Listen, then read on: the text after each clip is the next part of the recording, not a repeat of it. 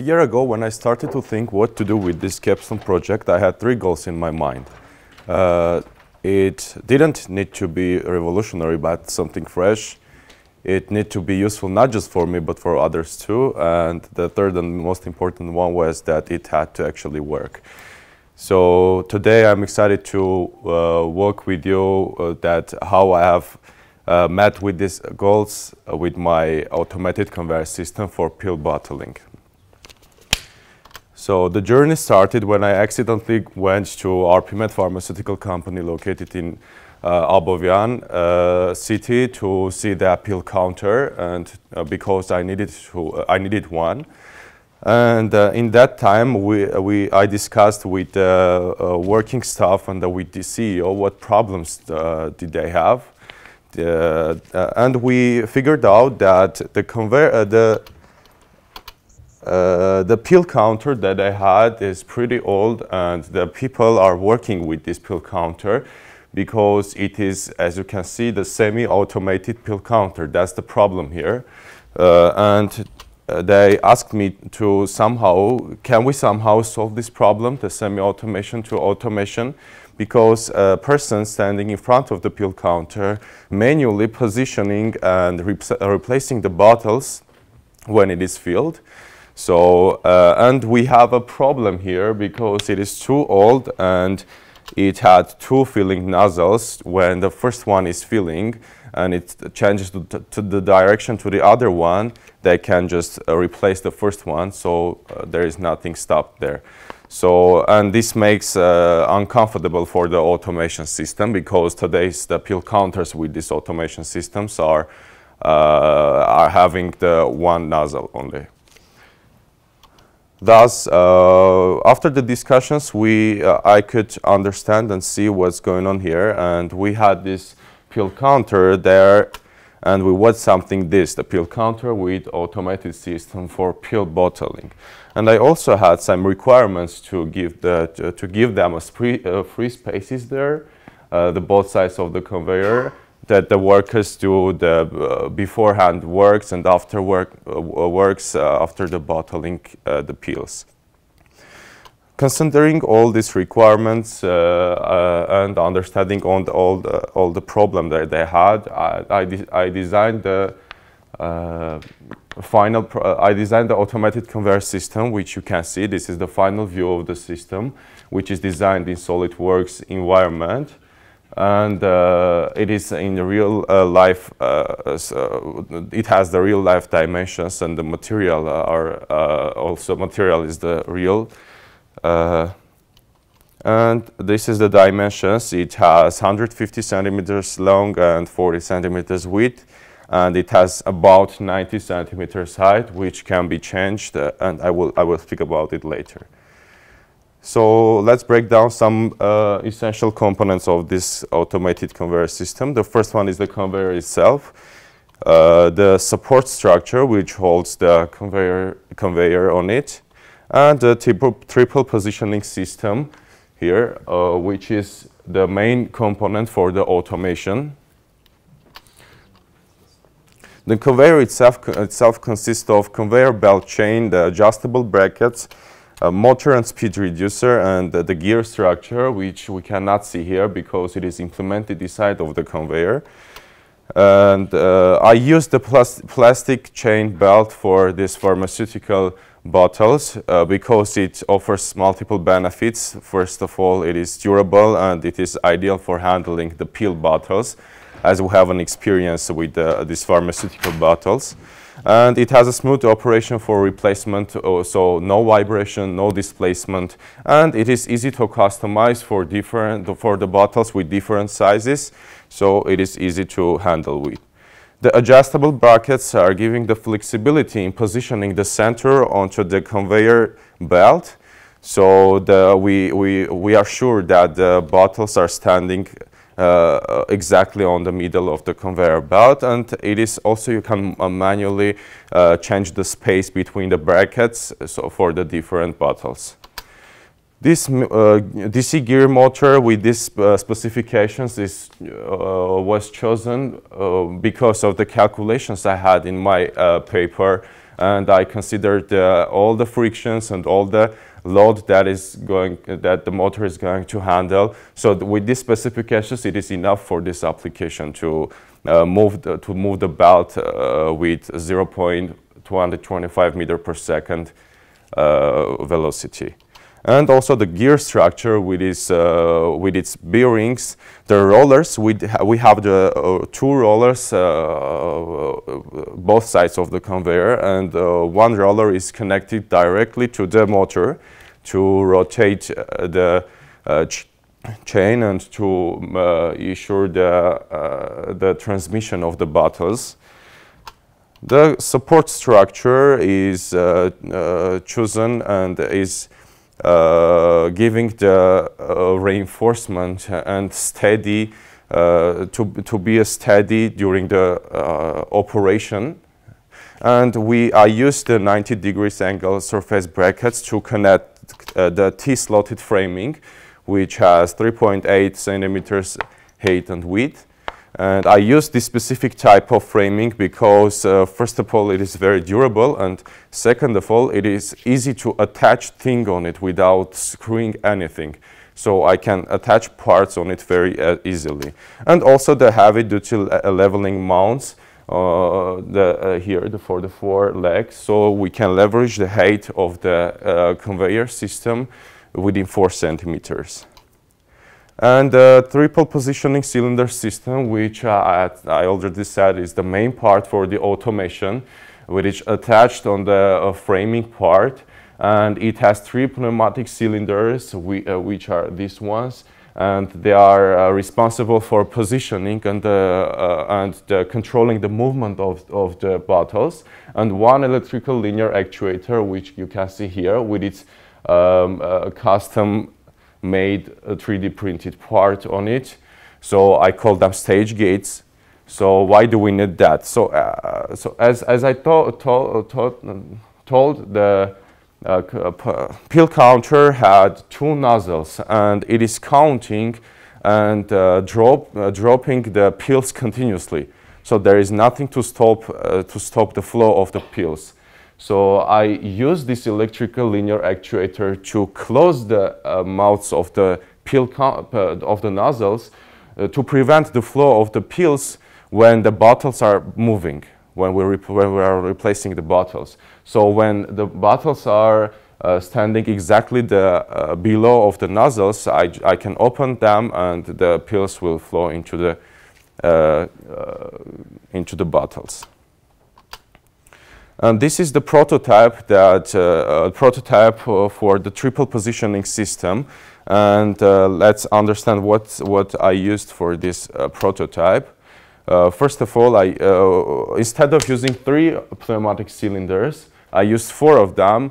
I used 4 pneumatic cylinders and 2 solenoid valves. So solenoid valves are the controllers, let's say the controllers for the pneumatic cylinders. And the first one is connected to 2 of the cylinders and the other 2 cylinders. And I used the air pressure regulator to regulate the pressure we had in the laboratory, because the pressure we have was 10 atm, and I need to drop it down to 1 atm, because 1 atm is enough for the cylinders to move the pistons freely. I used the rechargeable lithium battery to turn on the TT motor, and also I used the timer, which is this one, as you can see. The timer is used here instead of the counter of the pill counter. So in real life, I will get a signal from the counter that the count is this much, so it is now you can change to replace the bottle. So I use the timer instead of the counter. So it's basically the counter, it's delay relay, and it has 2 timers on it. So when the timer 1 is turned on and it is counting, the signal from the timer goes to one of the valves, and 2 of the cylinders are moving, the pistons are moving. When it is connecting to the second one, the first one is turned on and the second valve is activated, and it controls the other 2 cylinders.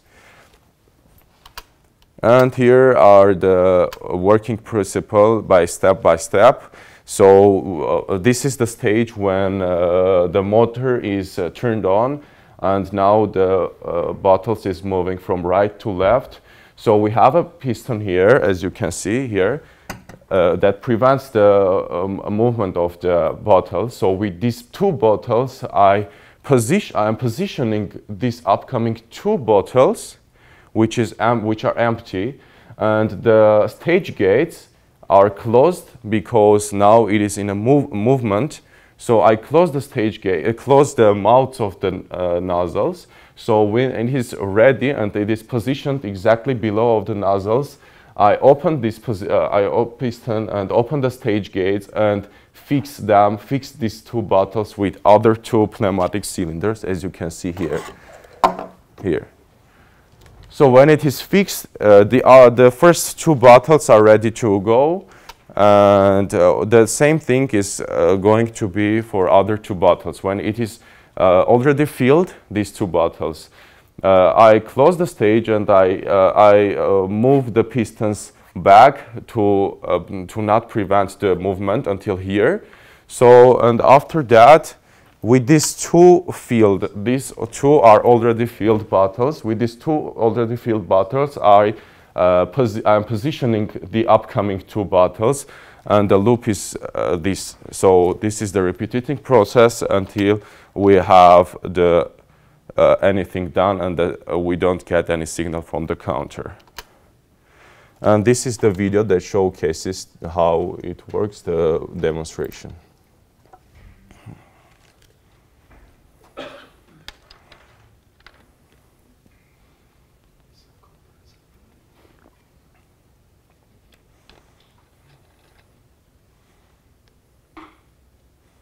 So yeah, now I get the signal from the counter.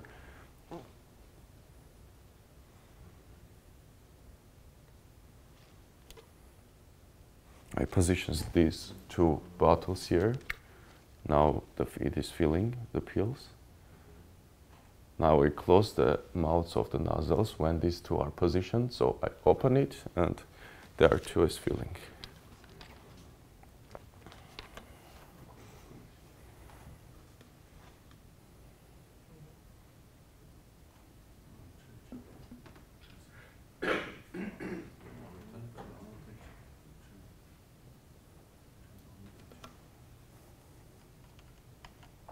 Thank you very much.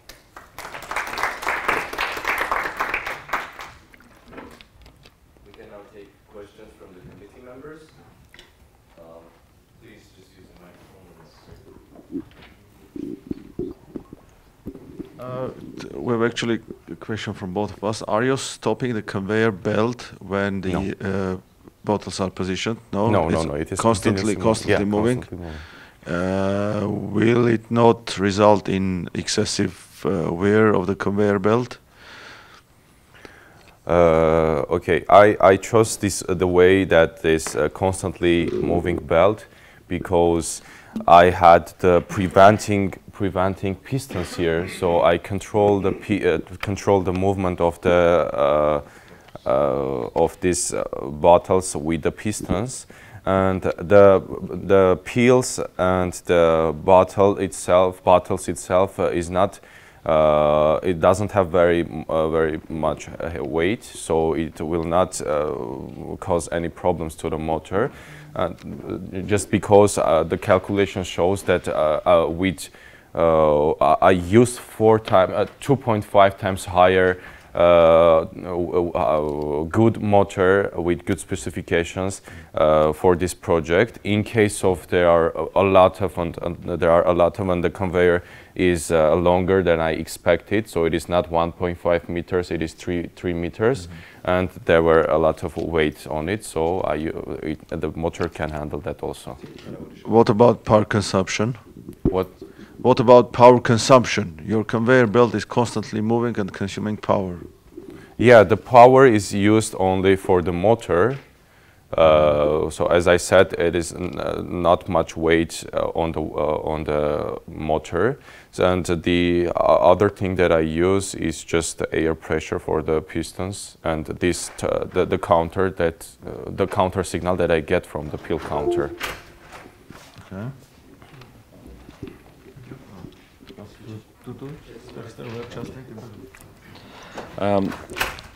Thank you for the presentation. I'm just curious if you have considered an alternative version of the all-time rolling belt, just to do a synchronized, because you have everything at your hand. You can just synchronize the process of your belt rolling forward with a simple bottle detector with any kind of sensor, so that it brings your bottle right at the place, stops it there, you open up, close it down, moves to the next bottle, and so on. So did you consider that, and what are the pros and cons for your version versus the synchronized process?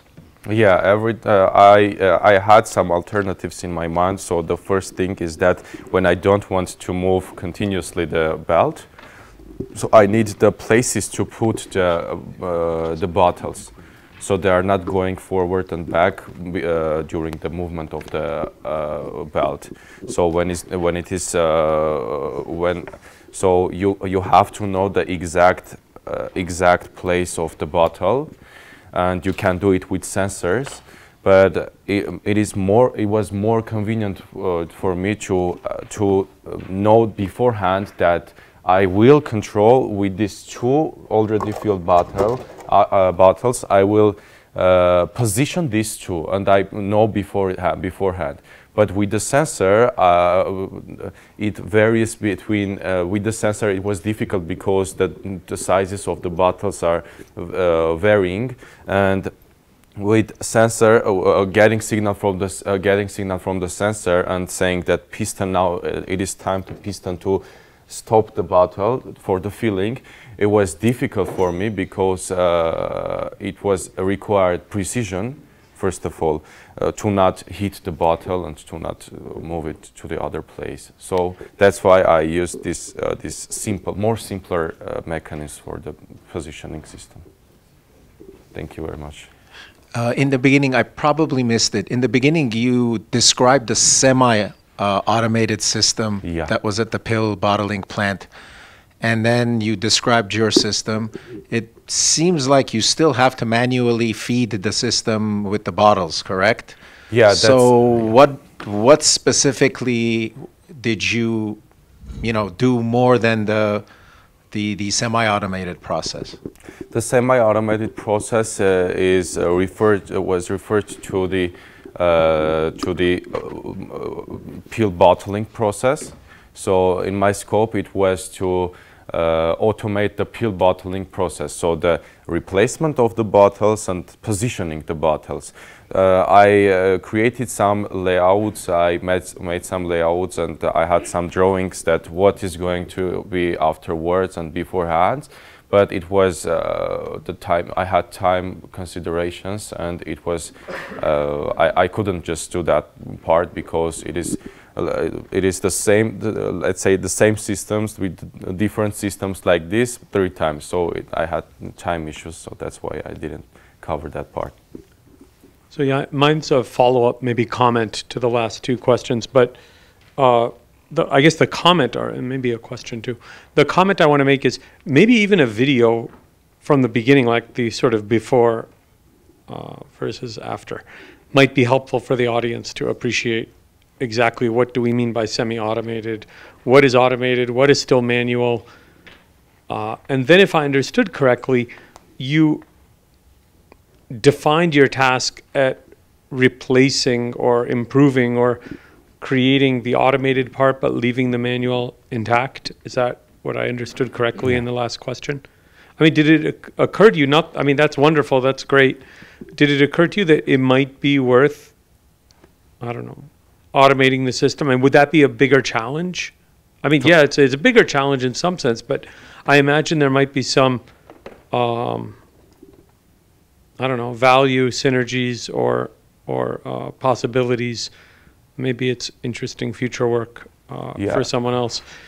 But I'm curious what the like from the business side, is this an improvement? Is it a replacement for something that exists that is a proof of concept? Maybe just can you explain a little bit what the sort of business value might be for this company or any company? So yeah, actually the three people were working on this pill counter when the automated part that they had is just the counting the pills. The machine is counting the pills. So this is the middle part of the automation side. The first part that can be considered in the future works is that the bottles placing to this place. So basically, a person standing the first place writes something on the bottle and place on the conveyor system. And after the bottles are filled, so the other mechanisms are here. It's just I don't know its English name. Dazga. How can I say Dazga? It's something that with pressure it closes the mouth of the bottle. So, and that's the other part of the automation. So I had to automate this process, but it was, as I said, it was time considering because I had the layouts, but the problem to solve just the replacement and the movement of the bottle. So, yeah, it can be considered in future works.